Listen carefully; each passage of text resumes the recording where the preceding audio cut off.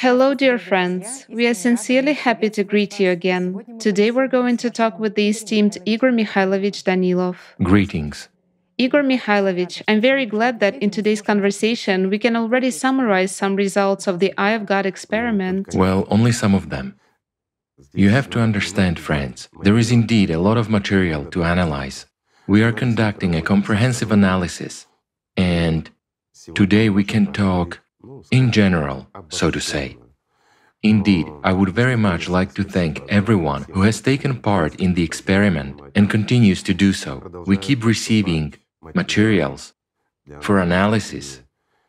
Let's just say that I consider this experiment to be the most significant one in at least the last 20 years of my life. It really is a very important experiment that clearly demonstrates the possibilities and the whole situation that exists today. And those are our possibilities, which we, friends, have yet to uncover. What's really significant is that we have seen how destructive power is.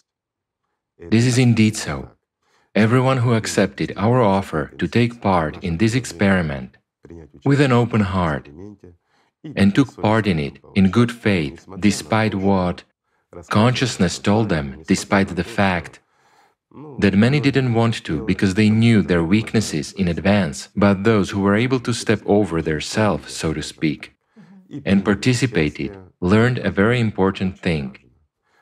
And the important thing is that power is poison, and it is indeed extremely concentrated and very toxic. Yes, it's true. A lot of people felt that this experiment had some broader goals. And indeed, for the people themselves, it is also a very important experiment. I would just read out a few excerpts from the letters of our participants and what they said about it. Let's listen. After the forum, I was just racking my brain as to in whose hands these technologies should be in order to bring only benefit to people. And here they are, in my hands, thanks to a thought experiment. How would I use them? This is probably the hardest question I've ever heard in my life. And a great many people wrote how difficult and challenging this experiment is. What a huge test by power it is. It gives you a chance to know yourself better. This experiment could be called Take the Rose-Colored Glasses of Lies Off Yourself. It perfectly sheds light on your own holiness. And another interesting point is that despite the fact that it was recommended to conduct this experiment for at least 3 days, many people understood a lot about themselves already within the first few minutes. Here's what they share, and I quote, What they didn't know before. Yes, exactly. They mentioned that during the first minutes I saw a tyrant, a maniac inside me. Within minutes of owning these tools, I felt as if I became like the devil. During the first minutes of using them, I became L, and as a result, 100% subpersonality. It's the most interesting experiment that gives insight into who lives in each of us and what he really desires. Sending you my love and gratitude. Peace be with you. Yes, all of us who participated, we all have matured a little bit. Perhaps I'd like to start with some humor because one suggestion for the use of Vajra was quite extraordinary. One person, we all know, suggested using Vajra as a business tool. Really? Yes, so he suggested a very simple business plan, friends. That is, we all chip in, buy up all the toilet paper in a certain region, and then turn on Vajra. We create a demand. Why not, he says, 3 to 5 days of unstoppable diarrhea, and that's it, the business starts booming. Then we switch regions and do the same thing again. So he says very quickly we will earn enough money to buy any channels on mainstream television, so that they finally start telling the truth about the creative society. I have a question. Why not become an L right away? Why is it necessary to develop a business? Well, he's a good man. After all, he spoke from the position of a good man, you see. His Holiness didn't let him use Vajra, so that he himself becomes L. We were offered such ideas as why not program absolutely all people with the help of Vajra to tell only the truth, or for hostility to be eliminated in people, or program everyone to vote for the creative society so that we could hold a referendum right My away. friends, just look. Imagine a scene. This kind man turns on Vajra, which affects the neurons in our brain, and we all stop lying. Can you imagine such a picture? Now I am addressing, let's say, all married men. For example, you wake up in the morning, you're going somewhere, and your other half comes out and says, "How do you like my dress?" And you cannot, you can only tell the truth. This is just a little situation, right? The death of a little L. And many other things. It's a collapse of families. It is, I don't know, a collapse of friendship. Because the most interesting thing that this experiment reveals is that we are all liars. And there is an L living in each of us. This is really so. Of course, there were letters in which people tried, from their mind, without fully participating in this thought experiment, without, so to say, taking Vajra in their hands, but simply succumbing to analysis, they tried to impress the reader, Tanyusha, for example. They did impress, as people who didn't participate in the experiment, but just fantasized about how it could be used with good intentions without harming humanity. One can clearly observe this evolution of honesty in Yes. people, from the beginning of the experiment and even later, what thoughts came to them and Any normal person, if he got this tool in his hands, he would use it anyway. At first, because we have so much injustice in this world. Indeed, friends, just look at how unfair our world is, not only to us, although the world is unfair to each and every one of us, but in general, groups of society are unfair to other groups of society. Our entire world is full of anger, hatred, or simply put, injustice. This is really so. How can we belittle anyone for speaking a different language just because we do not understand that language, or because we are so proud of our own language that we belittle someone because of a different language, or because of the color of their skin, or, excuse me, because of their ethnicity? Is that fair? Each of us is here because God has given a chance precisely to us as personalities, not just to gain temporary life in this world, but to gain even true, eternal life. Each of us has a chance to gain eternal life. Think about it. And that's what we are here for. However, for each of us, so that the path wouldn't be too easy, and so that we can come to God only by deserving it, by cleansing ourselves of all filth, and by understanding the whole essence of existence, so that we can distinguish what evil is and what good is, and not confuse these concepts. There's Satan in this world, precisely for this purpose. It is the main guard who is inside us. It is the one who is our teacher, the true teacher in this world. And as crazy as it may sound, it is thanks to Satan that a human being, that is, any one of us, can enter heaven. Why? Because only by stepping over him and going through hell can we enter heaven. This is how God has arranged the world. This is how adult, self-aware, and alive angels enter the world of the worthiest and become equal among them.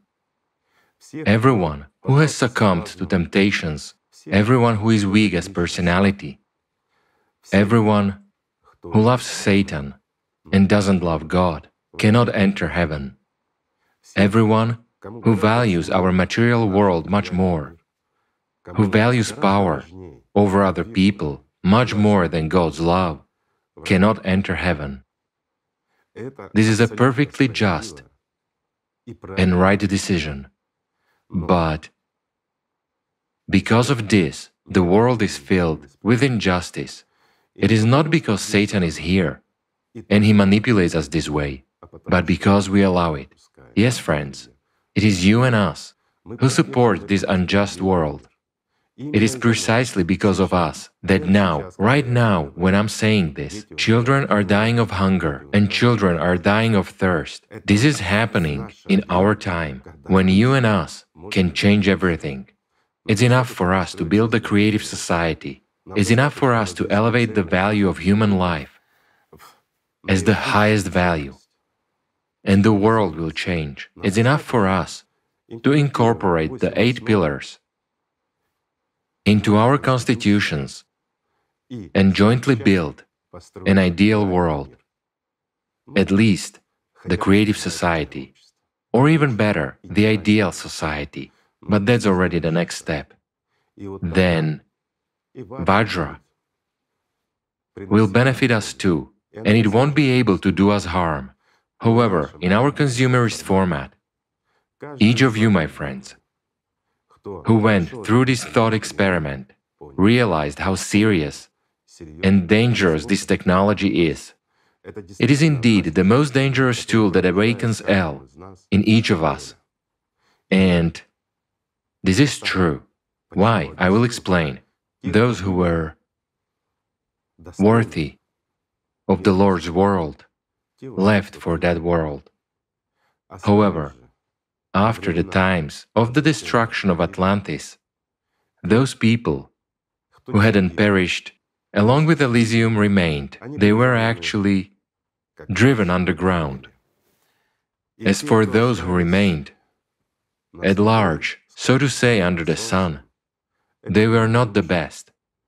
They were the worst of the best, because the best had left, while there remained people filled with doubts and their own weaknesses.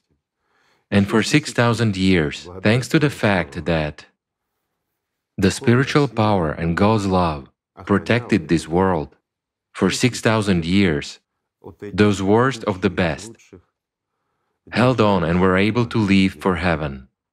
However, when evil came from under the ground, the world changed, and over the next 6,000 years, L has multiplied in each of us, and in each of us, his genes are flowing. In each of us, there is his genetic memory, meaning there is a fallen angel in each of us. At this point, many people will come up with a question, what does a fallen angel mean? We are filled with various stories and various fairy tales, from priests of all kinds, who turned the teaching about the spiritual world into children's fairy tales and brainwashed us. So now we see a devil with horns and a tail who is supposed to come to us like a neighbor. There is no other way to say it from the outside. We have forgotten what Jesus Christ and the greatest of people, the worthiest of people, the last prophet Muhammad said, Shaitan is much closer than one's carotid artery, because he is in everyone. We have forgotten about this. We've been told that demons are on the outside and that one can drive them away by merely running around, like a shaman beating a tambourine and doing some, I don't know, theatrical actions. One can thus drive Satan out of a dwelling, and all demons and evil spirits will leave your house, or demons will be driven out of your car. In such a case, friends, how do you enter your own house if a priest has driven you out of there? How do you get into your own car if he has driven you out? Yes, friends, you. Because in each of you there is a demon, and sometimes even a whole legion, a huge number of demons. This is really so. And everyone who is honest about their life, everyone who strives to know their life, to know themselves, to know the spiritual world, and who studies their inner world, even lacking the knowledge, but having curiosity, they do come to this understanding. A lot of scientists have come to that. And those very scientists, I mentioned them, even being atheists, but after looking at how our inner world and our spiritual and mental, let's say, apparatus is arranged, they come to understand that God exists and the devil exists, and that everything is not as simple as our consciousness, meaning our demon, sometimes tells us. Many of the smartest people in this world, those very scientists, we won't name them, but there are quite a lot of them, they have come to understand that our consciousness is not ours, and that the cruelest enemy lives in each of us, inside us. It is our consciousness. However, is it consciousness that urges us to do those stupid things which we did in our thought experiment with Vajra? That's a good question, because those desires which came didn't even come from consciousness. They originated from a sense of justice that supposedly awakened in us. And what does an awakening sense of justice mean? Everyone who used Vajra, at least once, turned into an L very quickly, within a few days, or even within several minutes. And this is an absolutely honest experiment. Why?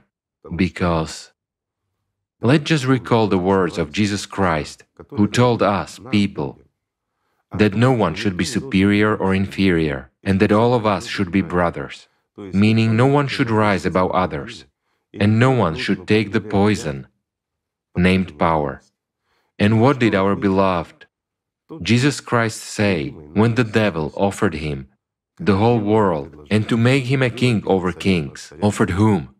Jesus Christ. Here's the answer for you. That power is a terrible thing, whereas Vajra is a tool. Yes, if it is used not according to its intended purpose, if this entire power, the entire might of Vajra and the eye of God is concentrated in human hands, in the consumerist format, there would be a new hell, and you wouldn't be able to do anything about that. Thus we go back to Lucifer and fairy tales about the fallen angel. Why? Because El himself was much better than any person living nowadays. This is for you to understand, friends. And it's true. When the previous civilization reached full bloom, they were nearly at our level, just a little bit ahead, and started building something similar to the creative society. They made one little mistake. They eliminated the transition period between the consumerist format and the creative one. Yes, it was called in a different way, but we will not argue about those epithets, what was called and how. And what it is called now, it doesn't matter. What matters is the very essence and the very meaning. This is justice. This is first and foremost the value of human life and the freedom of each of us. So at that time, the previous civilization came to this understanding, and having transitioned from the consumerist format to the creative one, they faced enormous chaos that began to ruin their way of life. And so, instead of making life better and more beautiful from the first day, they turned their world into a disordered chaos, into various groups of uncontrolled people, and they were forced to bring back the model of authority. And they chose the best of people, the one who inspired them on this path. Indeed, he was a very honest and radiant man, and his name was El. In the beginning, he did a lot of good and really made their world beautiful. It was indeed an Eden on earth. They restored the environment and made tremendous breakthroughs in science. They gave freedom to every person. However, he didn't give up his authority. So once, when he faced criticism, he used power. And after a short period of time, he turned into the one whom we call Lucifer. This kind of a legend emerged about him as a fallen angel, about the one who had one foot in paradise, served God and served people, but after tasting power from the fruit of temptation, he turned into a devil. He elevated himself to the rank of gods, to the rank of the supreme God, and he appointed his children to be gods over us. After that, games began. And then a lot of interesting things happened. Whoever is interested can watch it in the video where it is described. More or less truthfully, though very briefly, yet one can get an idea. It's the video Atlantis, the elite in search of immortality. Whoever wants to, watch it if you haven't. However, that video tells about L's negative side, whereas I have told you about his positive side. Why? Because he really was much better than anyone living on this earth nowadays. He was the most honest and righteous person. But after tasting the poison of power, he turned into a devil.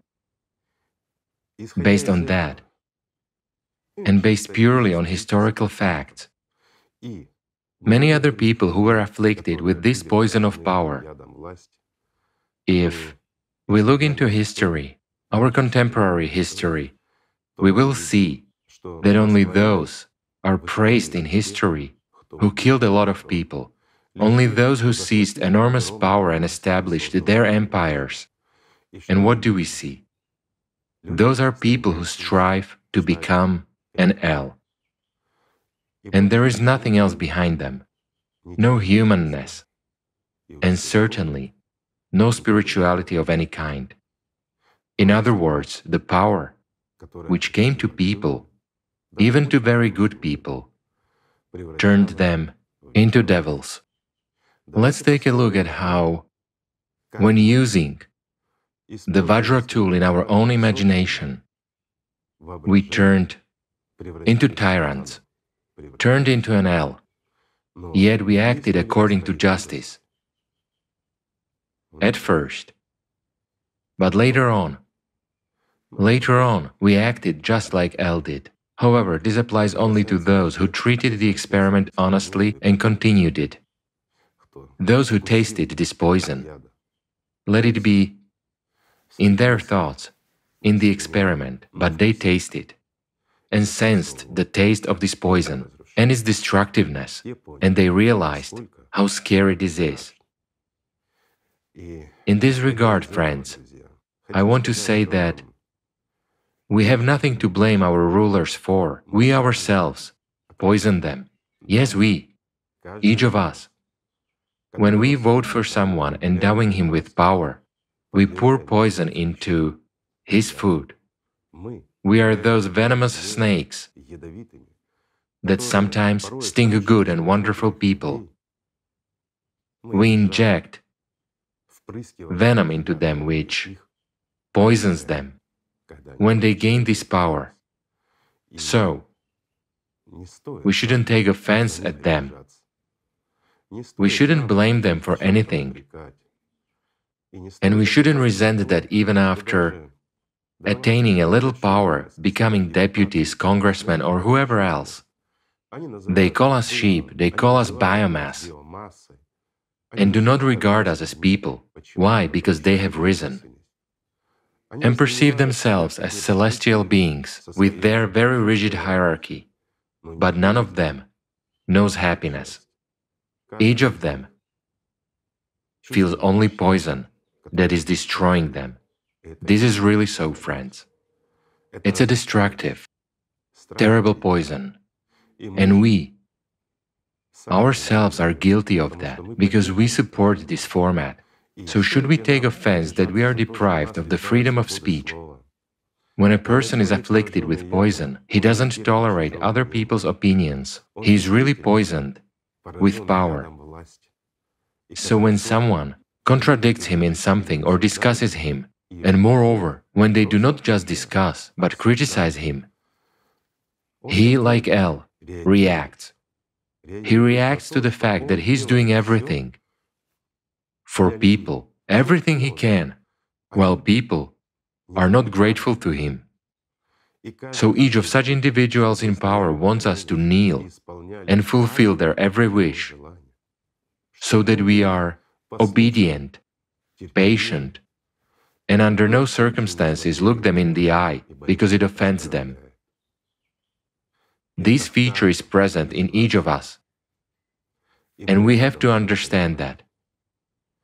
That's why it is important to build the creative society in which all power of this world, all poison, will cease to be concentrated and will cease to kill a human being in everyone who is endowed with power, that is, in everyone who is elected by us or afflicted with our poison, to cause this most serious and dangerous poisoning with power.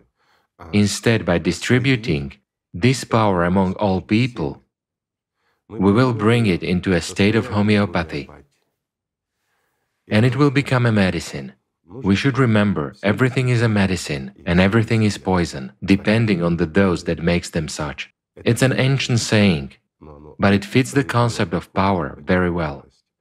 When all the power in this world is distributed among people, it will stop killing people, it will start creating, and then the world will be filled with justice.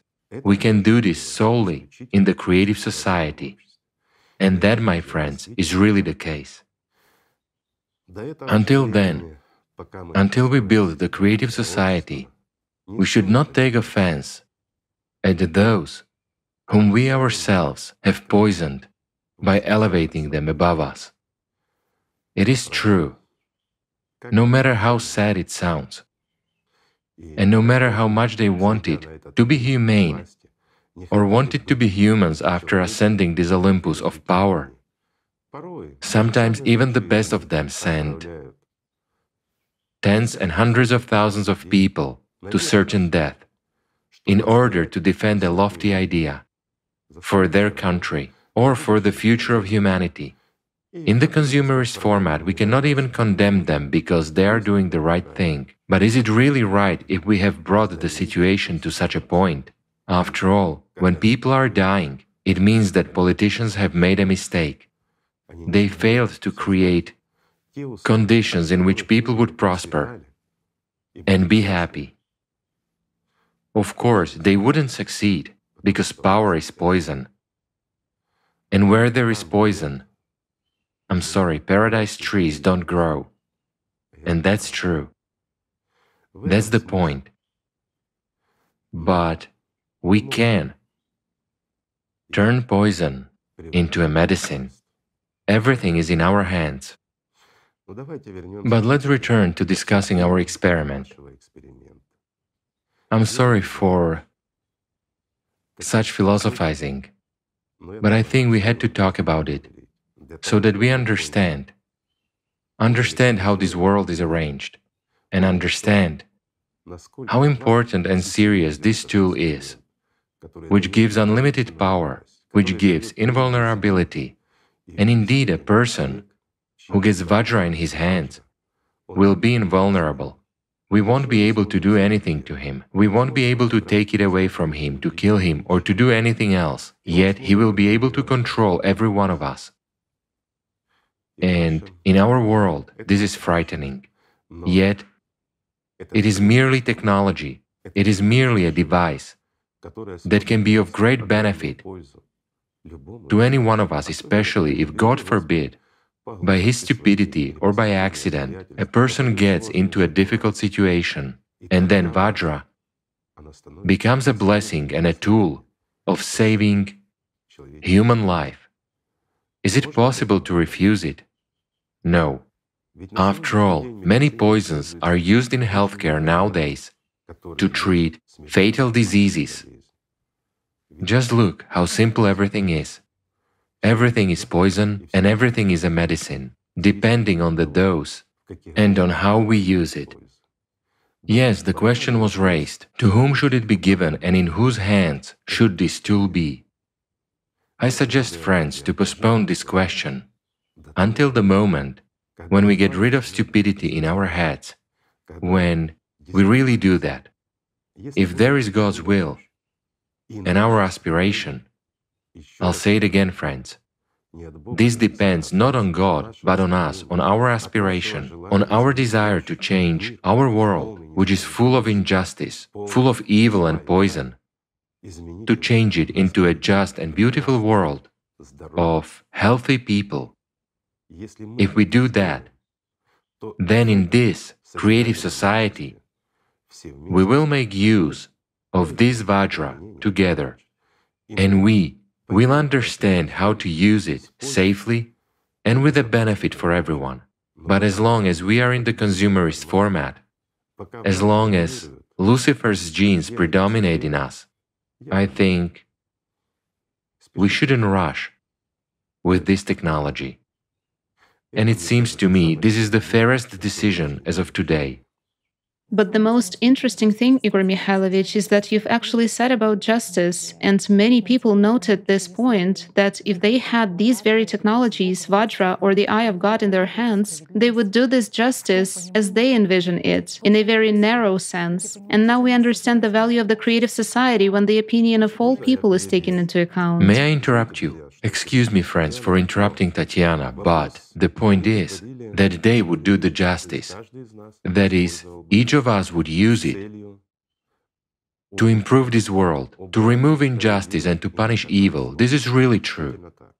A lot of good people, our friends, tried to remove injustice from this world. They didn't even want to kill other people, those who brought evil, those who came to us with weapons, and those who had sent those who came to us with weapons. They merely put them into a coma. However, our friends themselves came to a conclusion.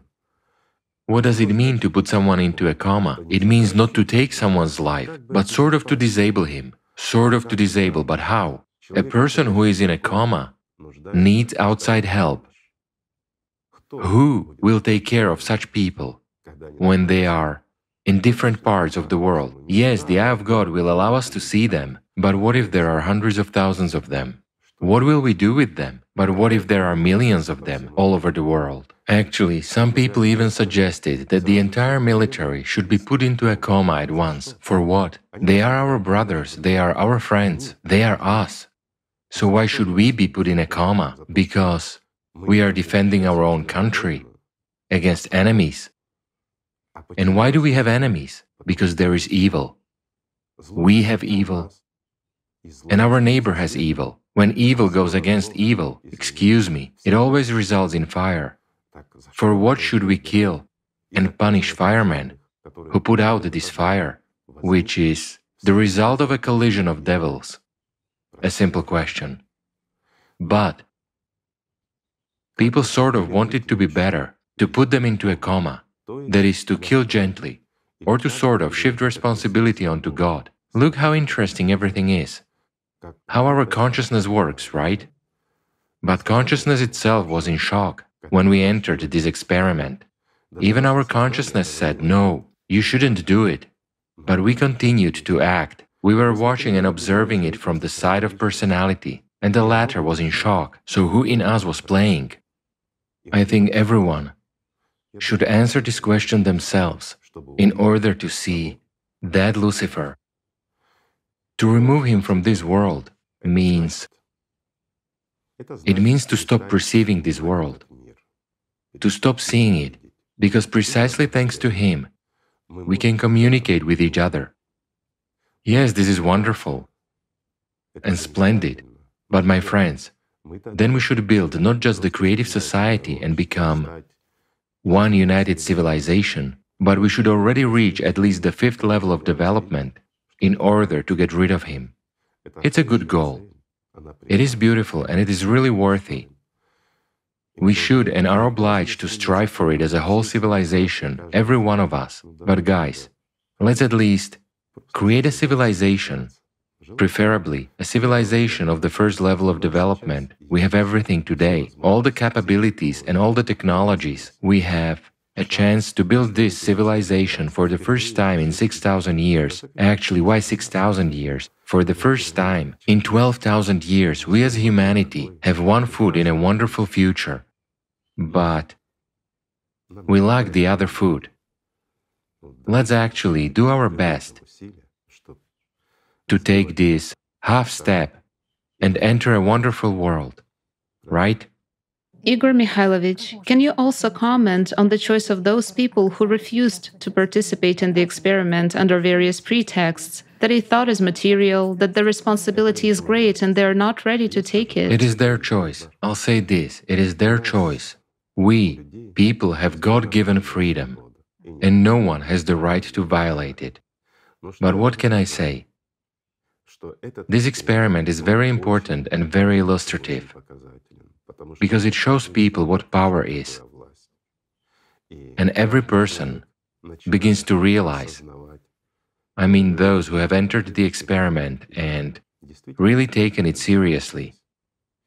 Now those people begin to realize why we have so much injustice and why the world is so terrible.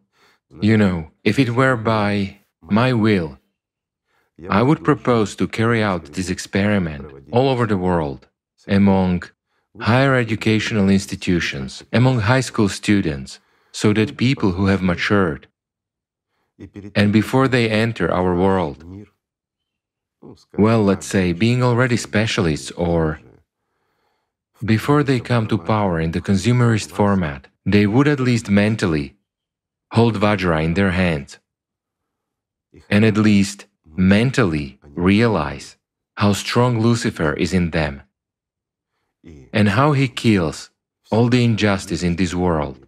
Exactly that Lucifer who lives in each of us. And I think the world would change if as many people as possible went through this experiment. As of today, we do not have this opportunity. We can only recommend it. But it seems to me that this is the most important and most responsible experiment in the whole world, which I think every human being should go through. Why? Just because we can philosophize about many things. That very L in us thinks that we are honest, good and spiritual. You have to agree. Can we really allow anyone to criticize us? No. It is us after all. Yes, sometimes we can make mistakes, but we are the fairest and the most honest. But only when you have held Vajra in your hands, even in a thought experiment. Only then will you understand, my friend, the danger you can pose to all humanity. If you have that chance, and only then, my friend, will you understand that we should never give anyone such a chance to rise above any one of us. However, this is impossible in the consumerist format, because we ourselves elevate someone above us.